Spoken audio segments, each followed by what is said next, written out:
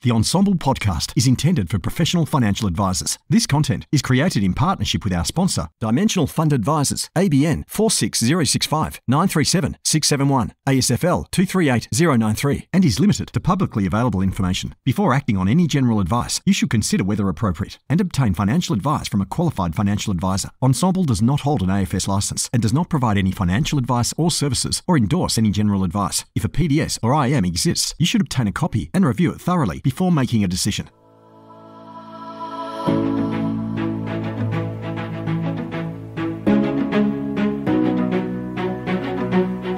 This series is brought to you by Dimensional Fund Advisors, a global leader in systematic investing. Since 1981, Dimensional has been applying financial science to investing and supporting financial professionals with time-tested solutions they can count on. The benefits of dimensional investing can be accessed in a wide range of vehicles, from managed funds to ETFs to model portfolios. Dimensional works with financial professionals to deliver better results and help them grow successful, client-focused businesses through investment, client communication, and business strategy support. We call it Dimensional 360. Welcome to this wonderful series on the value of advice. I am joined here this morning by Kelsey, Dent, and Teneale Laister. Oh, Lannister. No, I'm not watching Game of Thrones. It's a real great one. It's Laister. Laister. Well, that's not that far off in my defense. I'm very sorry, Teneale. Welcome to you both. How are you? So good. Thank you very much for having us, Brendon. Yeah, it's really, really exciting to be here. Not a problem at all. We're keen to get stuck in.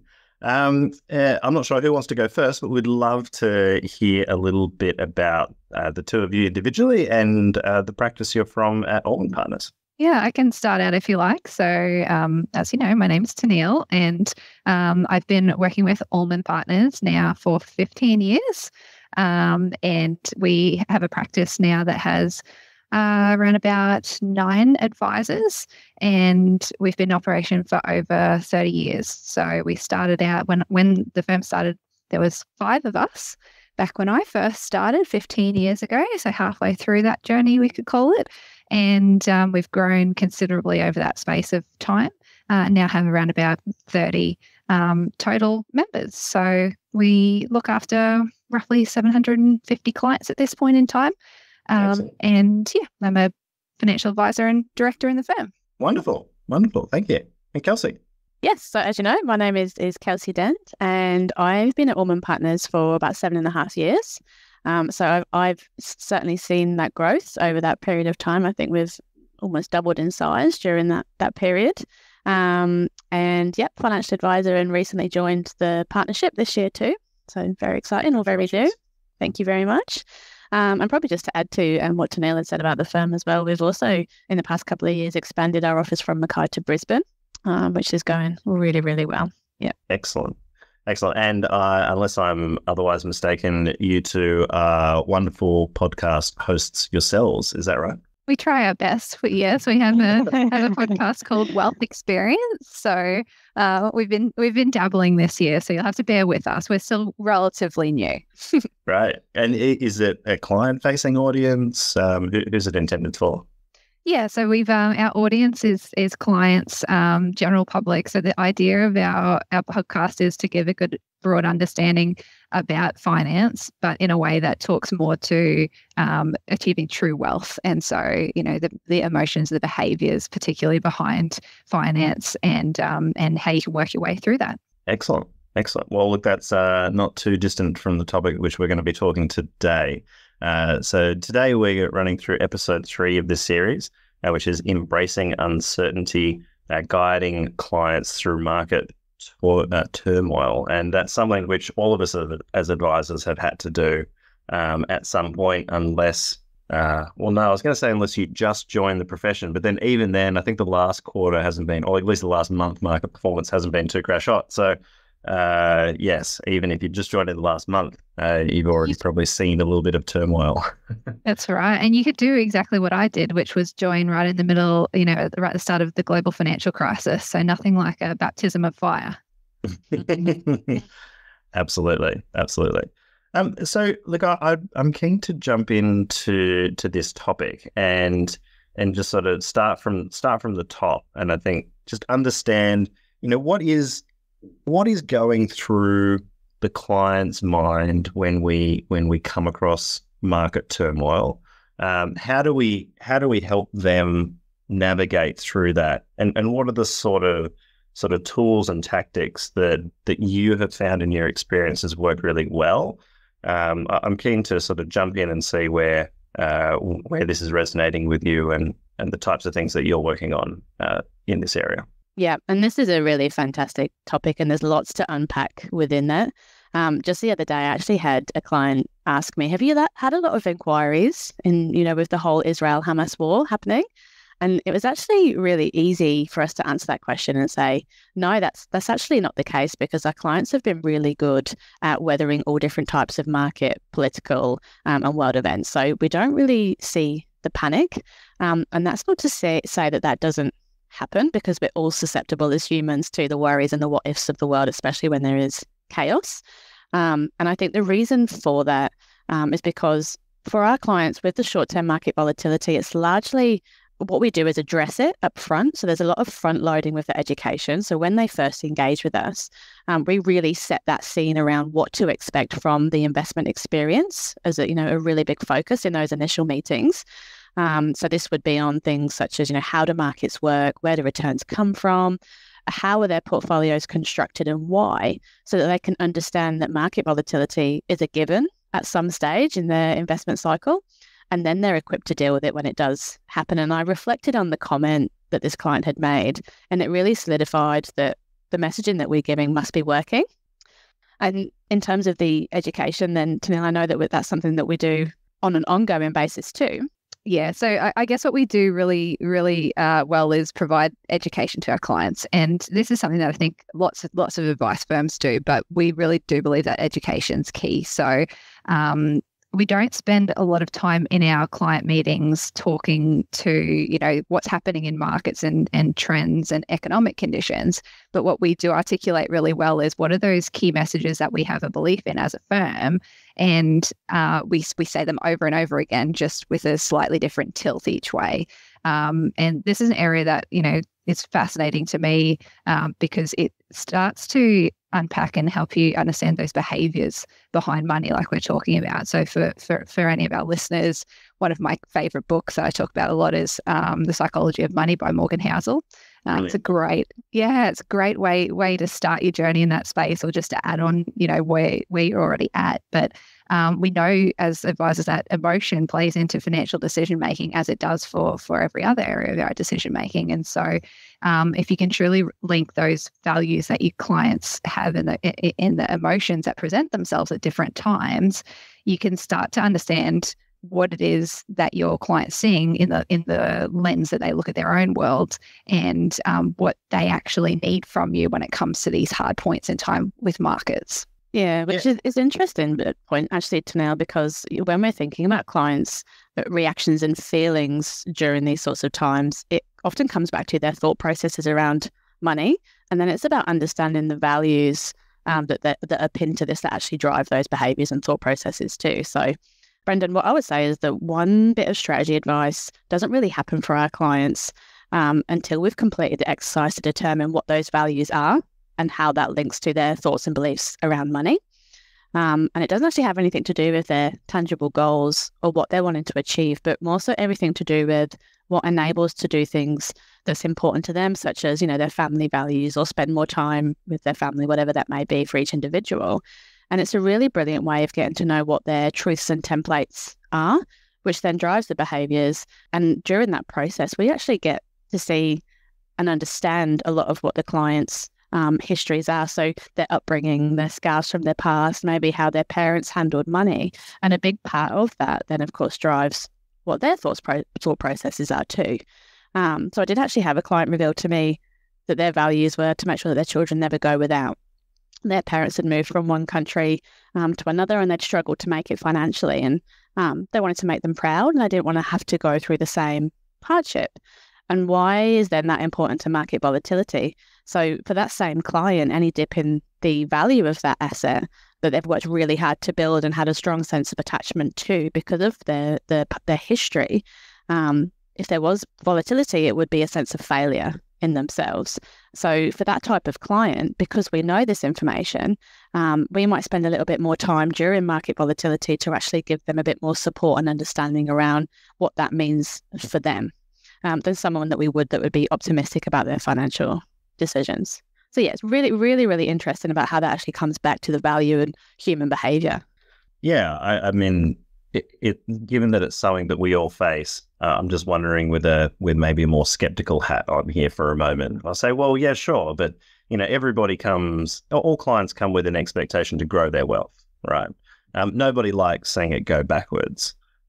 So to have very few people calling up in times of market turmoil, like you guys are saying you're having, I don't think that's the main experience. I mean, I don't know, but it would seem that that's a really good outcome. Are you pinning that down purely to the process of understanding somebody's history? Is that really enough to shield them against, seeing, maybe $1 million portfolio go down to 800 grand? That can be quite a scary thing. For a lot of people, like we saw in, say, 2022.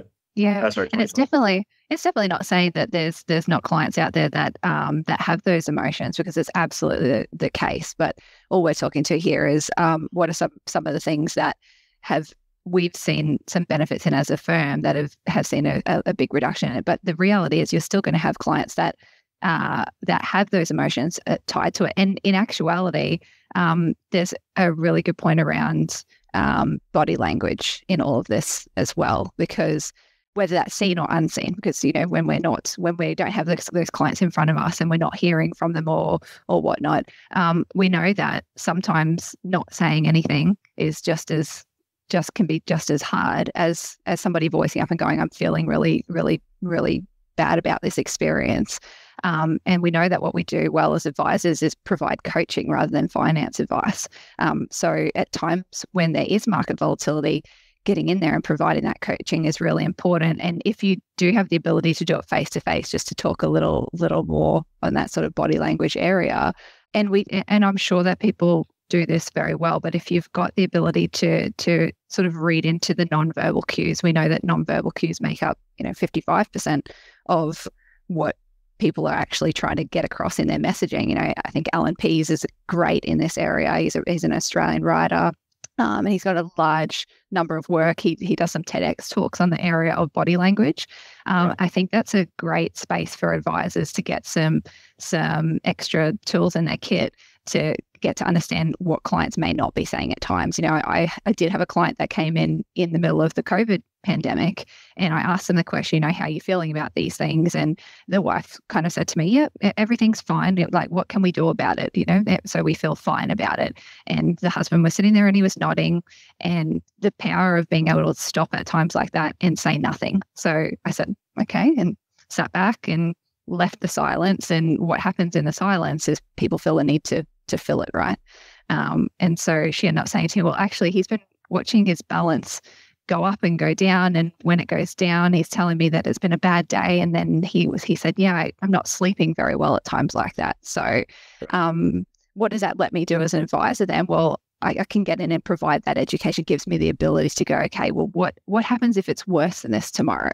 So if you've seen a 20% fall in your market value, what happens if that volatility is more tomorrow? What contingencies and strategies do we then have in place that can let us get through periods of time like this, right?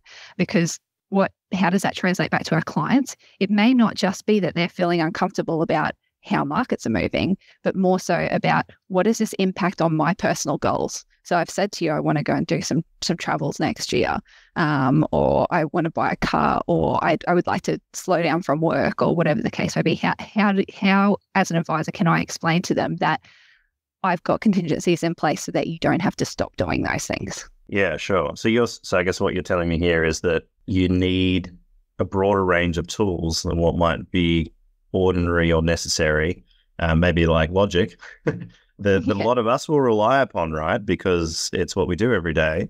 But you need broader things to be able to draw upon to help unlock those conversations that are actually going to change behavior. Is that a fair summation? Yeah, that's exactly right. And because there's a lot that we do in the background that I think sometimes we don't bring to the forefront and explain to our clients well enough, right? So we know that if we're building a strategy, if we build a strategy and we say that you're going to get from point A to point B, and if markets do X, Y, Z, and I put all these sets of assumptions around it, but I also build in the background contingencies so that when markets do go through turmoil, that my client isn't derailed. So if I'm talking about now those short-term goals, and it might be something like going on a travel or whatever the case may be. I've probably got an example where I've got a client that I saw just recently, and they have a typically higher level of growth assets than what I would usually see in a client of their age and life stage. And the reason for that, as advisors, we know that there's going to be those cases because we can't just look at risk capacity. We can't just say, that this is one facet. I need to think about things like the risk tolerance, and I need to think about things like the risk required. And in this case, if the client has a high need for a high level of risk because they're still accumulating assets, but they may not have the time, I've got to have some real contingencies in my back pocket because I've got a short horizon and there's a huge ability for markets to go through that volatility. But what if they do? What if that happens at the time when they need access to the capital? And they can be the simplest of things. So at the meetings, the review meetings I'm doing with this client, we're talking a lot to what those contingencies are. So in this case, they have a home loan that has nothing but redraw facility left on it. And we're keeping that alive. So that's a really easy strategy, keeping it with $500 in it there so that if they do get to a point where they need to draw on their capital, let's take it from there firstly if share markets are doing terribly and allow markets to go through their cycle and for that to recuperate. And you don't need to change your goals. You don't need to derail yourself because markets are going through this. And I think if advisors are continually messaging what it is they're doing in the background as the what ifs, what if this happens? I'm going to bring out this strategy for you.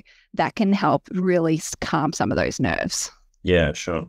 I guess as well, the same is true, right? In terms of, people might be worrying around what the short term is going to do to the long term, to the bigger picture of their life and how they get to those goals. So one of the tools that we do use in that space is our Monte Carlo projections, as opposed to, doing the straight line projections where, we're perhaps not accounted for the volatility and showing, what that journey might look like with a range of different outcomes. So one of the tools that we have got is it's based on the dimensional returns program. And we then build that out into something that's more easy to show our clients. And it gives them a healthy range where we expect them to fall within. And we call that the kind of healthy zone. And that factors in the background all the standard deviation around, what can happen long term in that type of portfolio. And it's a really simplistic picture, but it's really brilliant to use when we do see the turbulence, because we can show them then, well, this is how you're actually tracking towards your long-term plan. And we have factored in that there's going to be the ups and downs in markets. And this is the zone that we expect you to be in. So at least then they can have some perspective to go, okay, well, maybe it's not been a great 12 months in markets and, everything's a little bit uncertain. But for me and my plan, I'm still within that healthy range. So it might make you then feel a little bit more comfortable around what that means for you in the long term. And we find that a really good tool to use. And it kind of takes away from the returns conversation towards the goal and the long-term outcome that we're trying to achieve. Sure. I mean, when you started and said, well, we're using Monte Carlo tool, I thought, if someone's feeling scared and they get, a Monte Carlo sort of simulation thrown at them, I was really skeptical that was going to help anybody. When you told me about the health zone and it was green and you could see how you're going sort of in a broad band, I was like, okay, right, that makes a lot more sense. Yeah, there's some great ones out there. We've seen other firms that use, probability modeling in different ways. So, that probability analysis that says even in times when markets are falling, and if we throw in there huge market crashes, what does that do to the portfolio and to the ability to get to the goals?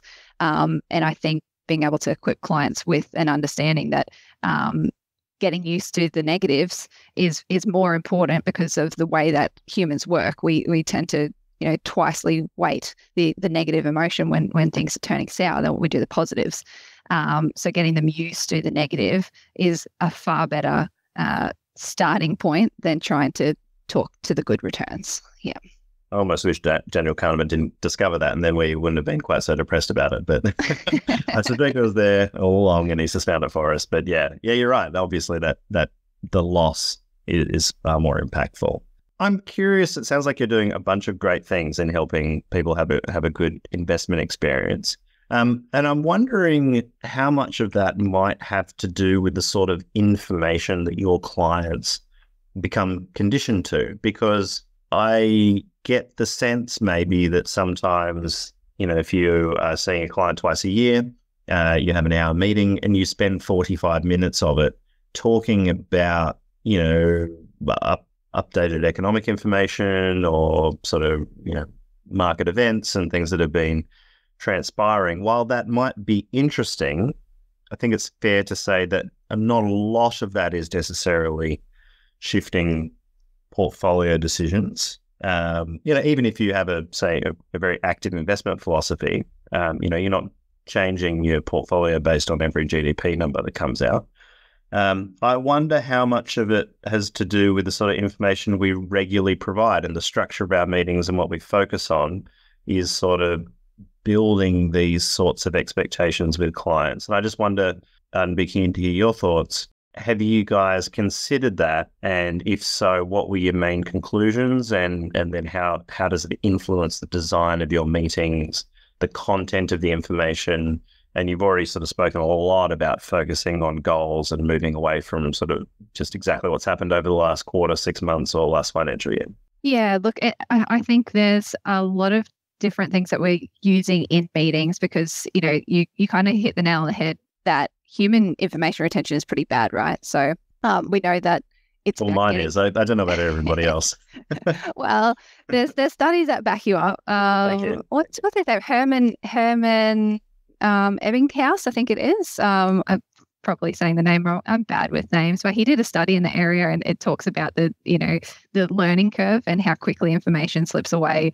And for most people, after the end of one day, roughly, half of that's gone. And then at the end of a week, it's something like only 10% that really remains there. So it's hard to be up against those odds, particularly like you say, when you're in a meeting and you might spend, an hour and a half, 2 times a year with a client. That's going to be 0.03% of their time. That you're actually out there getting that messaging to them. You're up against some really steep odds as well too, because a lot of the information content that's thrown at people, I think we're consuming something like 7 hours a day worth of content, and that comes from screens, so computers. It comes from TV. It comes from radio. Those are the big 3. And so for us as a firm, we try to understand that if clients are getting that information thrown at them, whether they're looking for it or not, we need to make sure that we're a big part of that sphere. So the only way that you do that is by being really content heavy. So we've got our podcasts. We're on the local radio. We do regular blogs. We do video blogs with our clients during COVID. So that's probably a really good time to talk to what were some of the additional things that we're doing even outside of meetings, because meetings are kind of the easiest space. You can structure that however you like, but you've only got the hour and a half or 2 hours, or however long you're spending. But it's times when markets get really turmoil, go through turmoil, or when they're away from you, or they're having those crib room meetings, that it's about trying to get your content back in front of them. So, Kelsey, maybe you could talk a little about what we did during COVID in terms of engaging with the audience then. Yeah, so I think COVID was actually a really big step for us to go, we need to be a little bit more proactive in the communication that we're getting out to our clients. And of course, using a different format, as many people were forced to do during that time as well. So we introduced some additional content that was a little bit out of the norm, because we wouldn't usually spend a great deal of time outside that initial kind of front loading of education when they first engage with us around how the world markets and economies affect their investment and their experience. So we did a lot of online seminars, and they were over Zoom, and they were recorded too for our clients that weren't able to attend. So it was a live Zoom session, and that went out to our entire client base. And we had a really good take up with that, actually. And not only did we offer it to clients, but we actually then sent it to and offered that experience to any of the retained contacts that we had. So our prospective clients and our COIs as well. And the value that we got in the feedback was excellent. And it really calmed the nerves of the audience. So you're right. It's not because we've done a lot of education that our clients aren't worrying. We definitely need to be out there in front of them because they're getting that information regardless. But I think there's a lot of merit in doing it in a timely manner and actually being able to give people what they want to be talking about. So off the back of that, we also then did a lot of client surveys, particularly when we do have the market volatility. It allows then the clients to give us feedback in the key areas that they want that specific information on, so that we can find a way of helping them unpack that in a more direct and intentional way, rather than just general information that we think they might be wanting to hear about. And I'd love to know, Kelsey, what were some of the main things that your client base said that they wanted to hear from you guys? Yeah, so we, as part of our ongoing review meetings as well, we do actually ask our clients for Net Promoter Scores, which is pretty typical of many firms.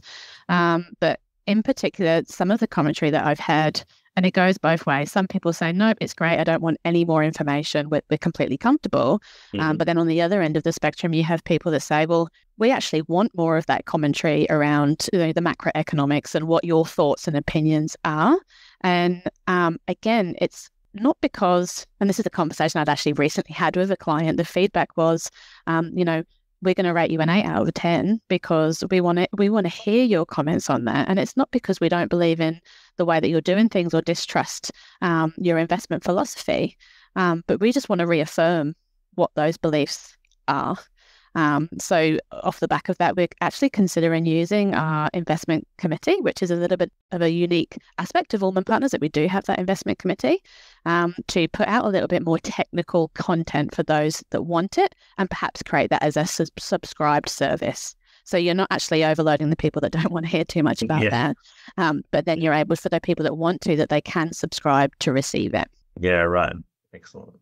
And a lot of the during that time, Brendon, there was just such an unnerving about everything in the world, right? So it wasn't just about finance. It wasn't just that clients were going, oh, I'm really worried about what's happening with my portfolio. It's just I don't know if I'm going to wake up tomorrow and things are going to be the same as they are today, because yesterday they weren't.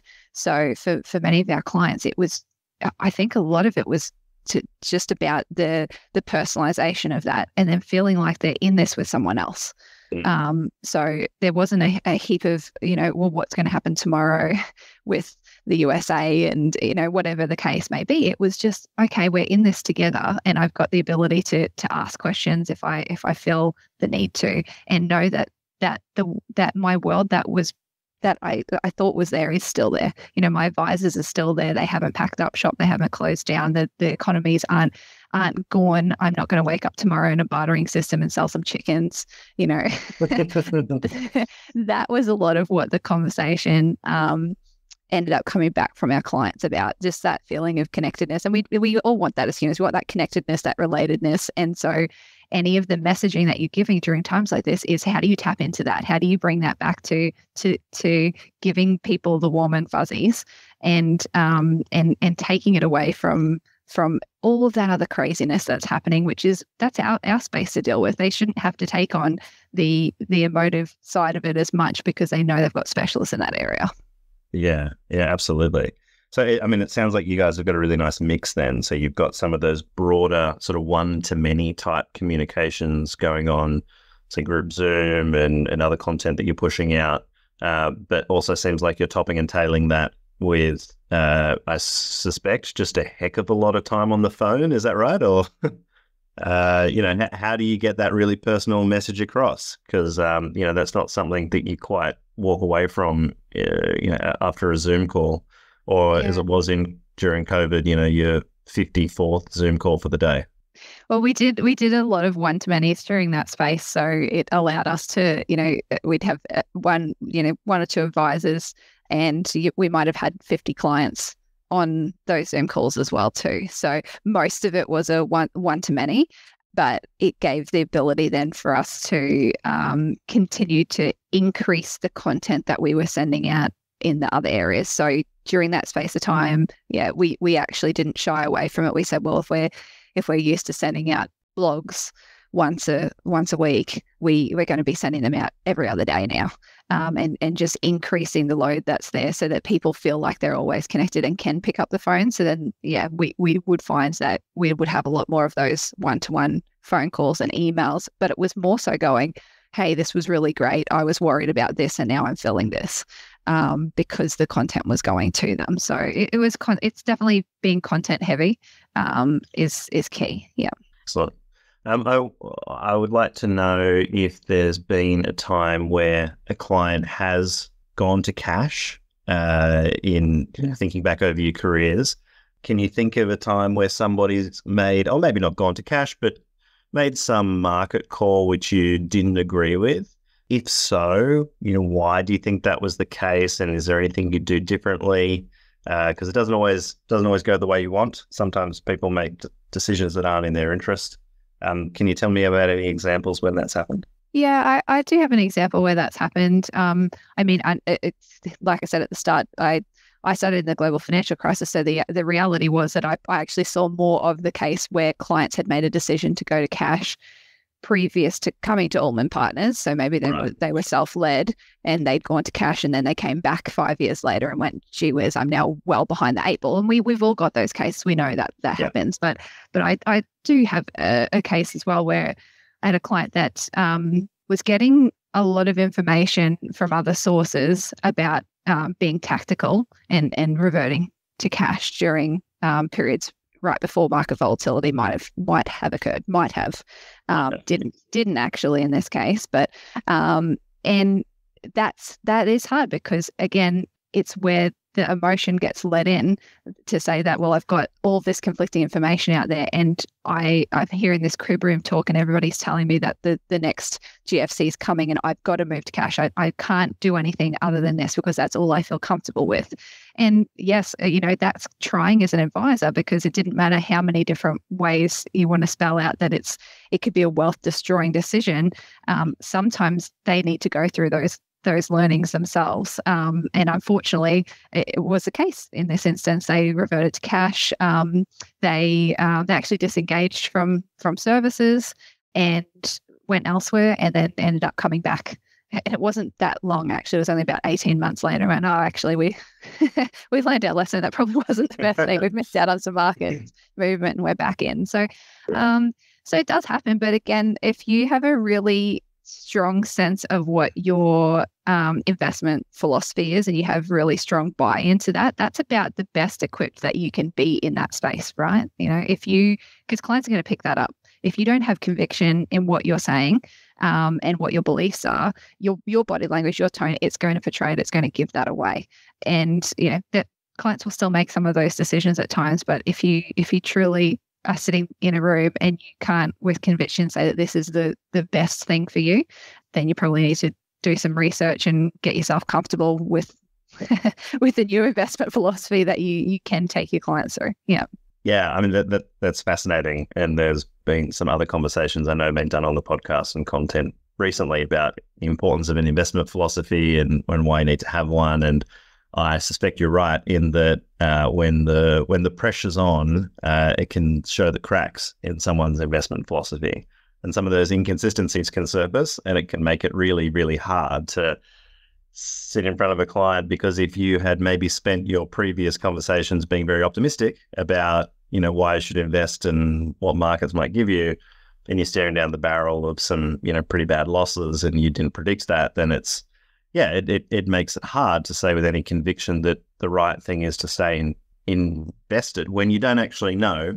And neither do you, by the way, or neither do I. None of us actually know that it's going to give a better outcome. But I guess you're working within a framework that says we don't know and it is uncertain, but chances are this is still the best thing for you. And we're happy to stick with that regardless of, whatever has, just most recently sort of jumped upon the headlines. which, by the way, has been jumping on headlines for the last 100 years. It's not as if it's, wonderfully new or novel. The specifics might be, but, the behavioral part, it certainly is not. Absolutely right. And again, what we feel really strongly about is key messaging being there the whole way through. So if you've set a message to your clients up front, that message should be there through review meetings, through good market periods, through bad market periods, through the lot, through changes to their life. Just said with a slightly different tilt. We have a toolbox that we use for all of our advisors that are all saying the same things. Kelsey, maybe you want to talk a little to some of the what we actually have in the toolbox there.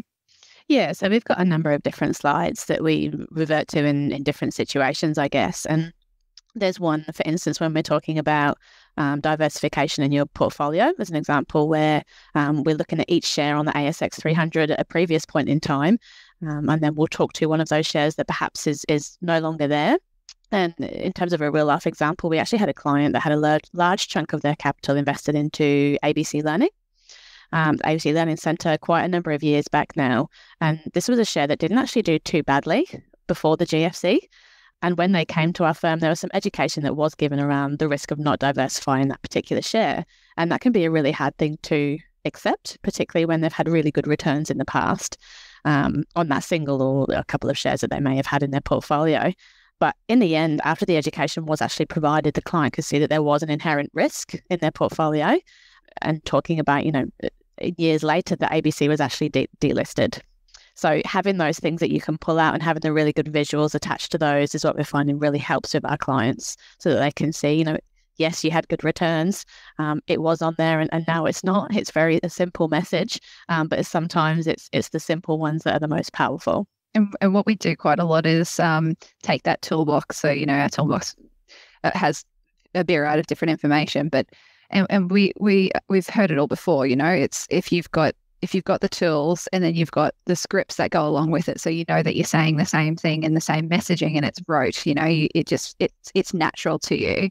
And then having those stories that you can attach to it, because whenever you can give a real life example, it's going to make people feel like that's closer to home. I can see what benefits that's going to provide to me, and I can be one of the ones that you can help through those periods of time. Yeah.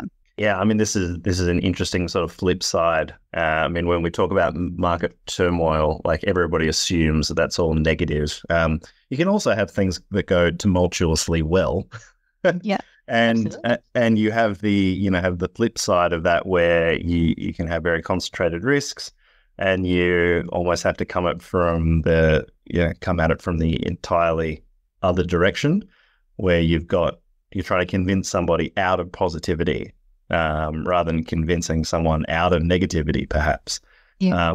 I would love to know, is there anything that you feel that you do specifically different in that scenario, where you're trying to help people recognize that maybe concentrated positions they've had for historical reasons might not always be the best thing for them, and they should think about diversifying or even just standard rebalancing of taking money off the table when things have done well and rebalancing it into maybe asset classes that haven't.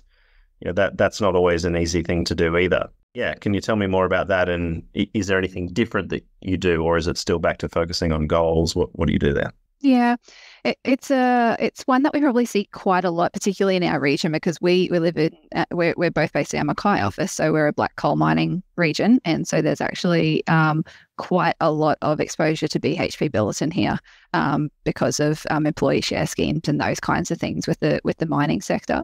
Right. So and that's interesting, particularly for those that have been working for the last 30 years, because they did take up BHP shares when they were a couple of dollars, and we know where BHP Billiton is now. And the positive emotion that they've attached to that is, well, I've made my wealth that way. So you're absolutely right. Now, how can I disconnect from something that's been so successful to me to date? But it's not, we don't have any secret sauce in that way. It's really just talking about where the dimensions, not only just the diversification, but one of the keys that we believe in is where dimensions of return comes from, right?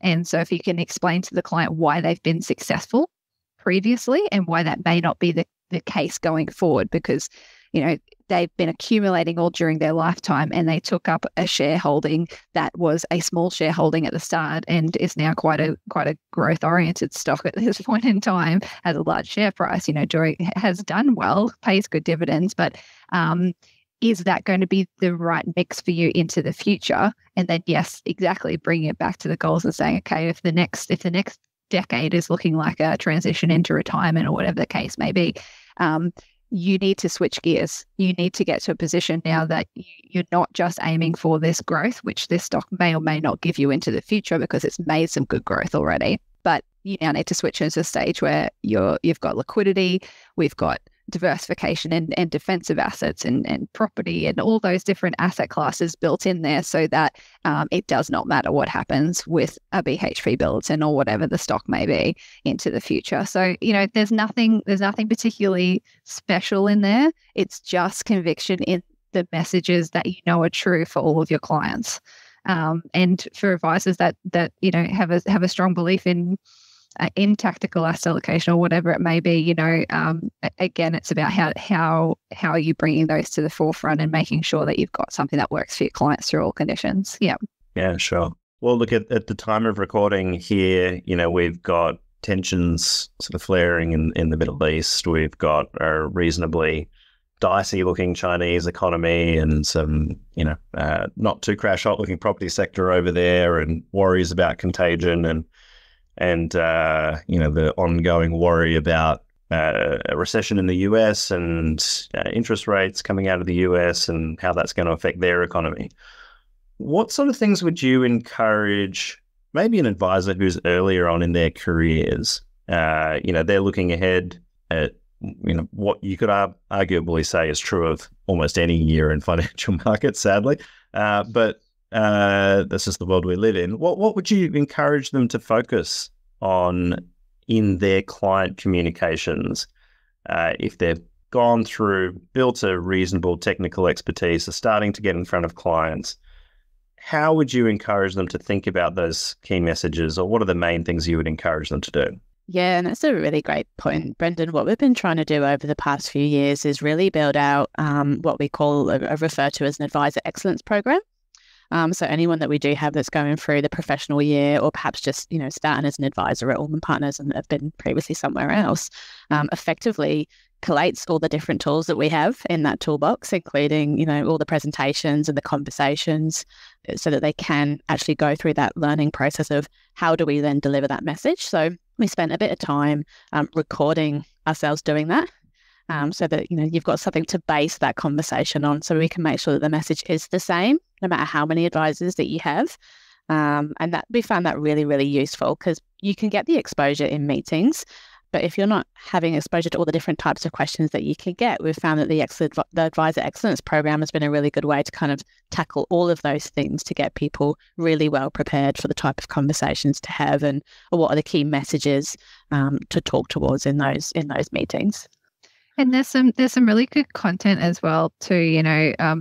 There's so much of it out there because, like you say, there's a lot that's going on with the world today and with markets today, and the economies, but so much has happened in the past too, and we as humans forget about it really quickly, right? So, COVID already seems like it was so long ago, even though it was only a few years back now. And then if we think back to the global financial crisis, well, for some advisors, they didn't go through the global financial crisis, like you say, and so that's not something that they've been able to relate to. And we can go back before that, we can go to the Twin Towers crash, we can go back to the dot-com bust and tulips and all of those different things in history. But I always that's a long way back. I know, right? But this is what I think is really, really good, is that if you do go back and look through history and realize that there have been so many different things that have been thrown at investors over the space of time. We've had huge levels of interest many, many years back. We have had recessions. We have had all these things.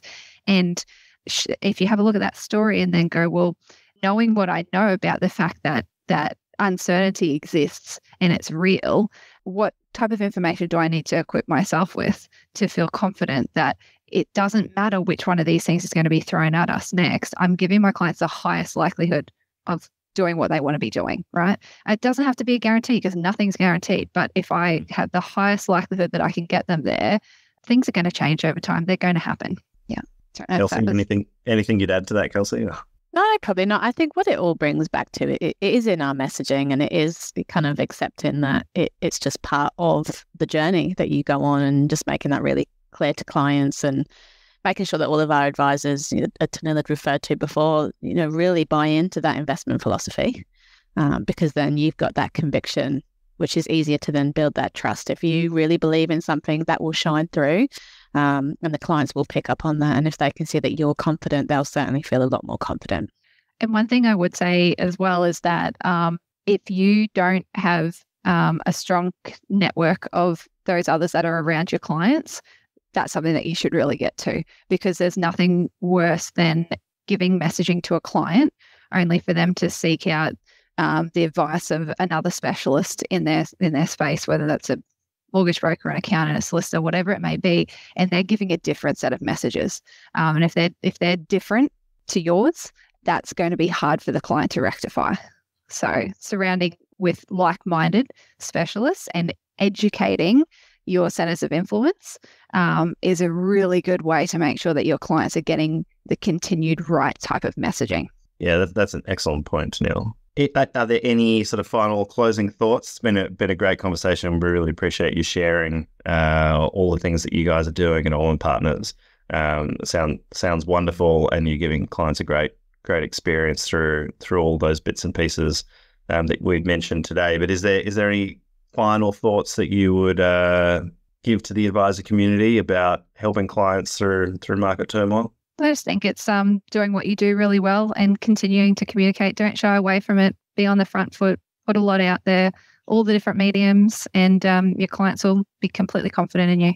Brilliant. Well, Kelsey, Teneale, thank you so much for joining me this morning, for sharing your thoughts and experience and tools. It's been a pleasure, and we'll speak again soon. Thanks for having us, Brendon. Thank you.